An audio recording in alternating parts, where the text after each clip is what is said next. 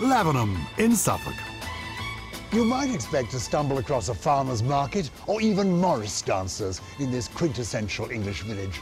So imagine the surprise when one of the world's most famous pop stars and his new Japanese wife pitched up here on a cold and wintry day in December 1969. That pop star was John Lennon and his wife, Yoko Ono. At the time of their visit, the Beatles had recorded their final tracks together. Their recently released album, Abbey Road, was at the top of the album charts. But John was entering a new era in his life. He'd married Yoko Ono just 9 months earlier, and together they were embarking on an exciting journey of artistic experimentation. Yes. As two of the most famous people on the planet, their every move was documented, in this case by the BBC. And it was on December the 5th, 1969, that the couple took to the snowy roads in a white Rolls-Royce. 8 months before their arrival in Lavenham, John and Yoko had been involved in the infamous Amsterdam bed-in for peace.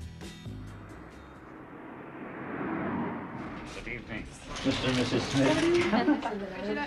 Yeah. In this very hotel room they stayed, Is it Minnie?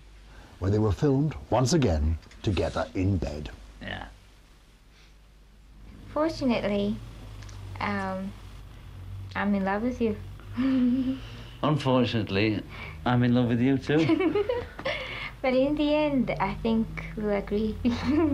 John and Yoko were in Lavenham to make a short film, but few of the surprised villagers knew what to make of their arrival, especially when the production team began to inflate a large orange balloon in the middle of the market square. Also captured as home movie footage. Guy at the garage said there's a gas balloon taking off in the square over there. I noticed a limousine car had driven up into the square and some people started getting out. And one of the person turned round and came over towards me, and I thought, he looks like John Lennon. And did you meet him? He had this habit of being sarcastic, so I didn't speak to him. And then he walked up and looked in this window, and he came out of the shop with 2 pairs of socks. Socks? He stamped his feet, grinned at me, and walked back over to the car. Soon, word had spread to Alan Coxedge, district reporter for the East Anglia Daily Times. While I was talking to John, I said, what major happenings are you planning? Because that was the gist of the conversations in those days, of what they would be doing. And he said, well, not very much, but we did manage to flood the bathroom in the hotel. It was something like off another planet almost, when they were here and about to take off and disappear into the air. They were making Apotheosis, an avant-garde film featuring and directed by the couple. Apotheosis means the elevation of someone to divine status. But whatever the film's message, it's the everyday details of a meeting with superstars that have stuck in the mind. Roger Deacon worked at a local building firm. We had the basket up and down on this piece of scaffold, and John and Yoko in and out. They had to be lifted into the basket. Yes, 23-year-old young man like me lifting Yoko into the basket. Everybody's envy, I would have thought. But John and Yoko weren't to take to the air. Although keen to make a film from a hot air balloon, it seems that the experimental couple weren't so keen to enjoy the flight. There was fire engine and police and a tanker full of hydrogen, which we thought might blow up Lavenham, but it didn't.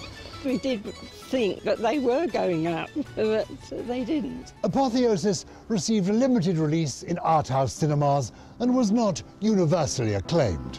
But the BBC documentary footage remains as a permanent record of a very unusual day in a very traditional English village.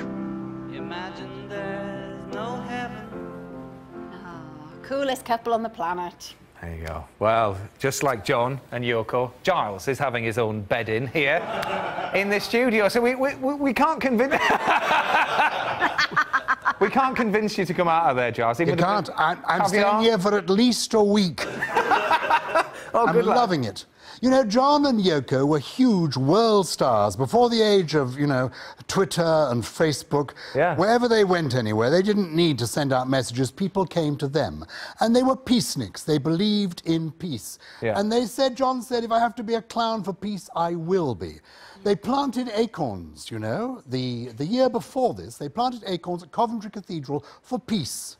Not quite sure what they hoped to achieve, but anyway, they planted the acorns and they left a bench there. The acorns, unfortunately, were stolen. Right. So John sent his chauffeur round to collect the bench.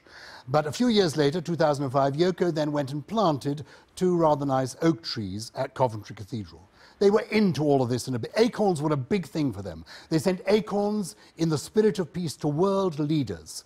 Buckingham Palace replied very courteously. The Prime Minister of Canada, Pierre Trudeau, invited them to Ottawa, to Canada, for peace talks. And there they are. Monsieur Trudeau is the one without the hair. Okay.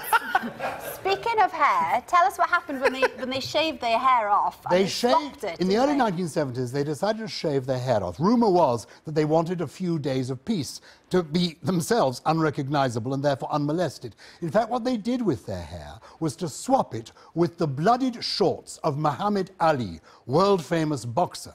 He gave them their shorts, then they gave him their hair, and it was all to be auctioned for peace.